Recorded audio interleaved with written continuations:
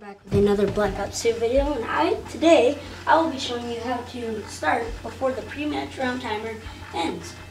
But you'll have to have a long pre-match timer. So you go to General Settings, pre-match timer.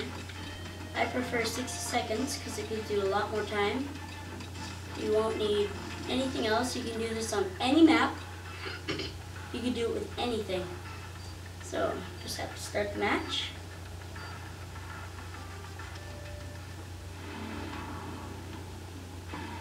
Wait for this to load.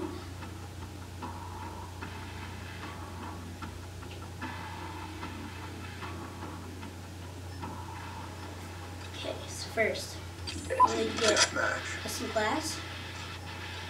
You'll need to go to change team, go to Podcaster, then go to change team again, and then just keep pressing A. And that.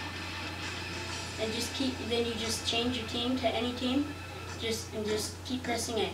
Don't do it really fast, you just have to do it kind of fast. And that's how to get,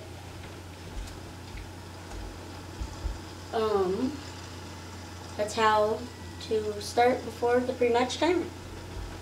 And that would be all for today.